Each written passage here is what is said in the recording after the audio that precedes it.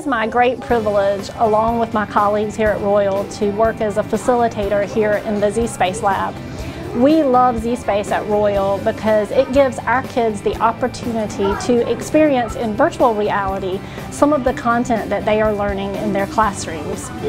The kids love ZSpace, and as a result of coming to this lab, they've had the chance to explore under the ocean floor, look at the surface of Mars, and dissect the human body. They've looked inside plant cells, they've built battery circuits, and they've done it all with their 3D glasses on.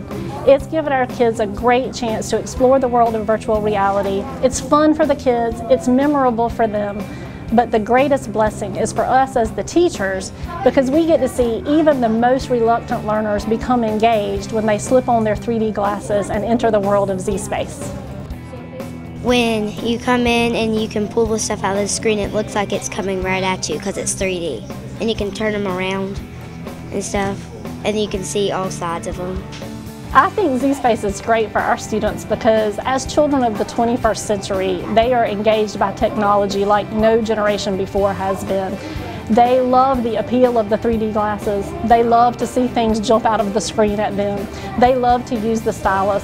When you put it in combination with collaborating with a partner, it is irresistible to them and fun for us to watch as teachers. You learn how to dissect animals through virtual reality, and you learn how to use a pen to do things. Our approach to ZSpace has been to align the curriculum that the kids learn here in the lab with exactly what is being studied in the classroom.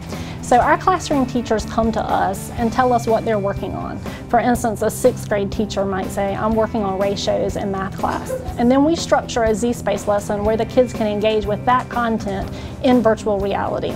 We find that kids learn in many different ways, and ZSpace offers another path to learning for kids who are visual learners and for kids who best learn through the use of technology.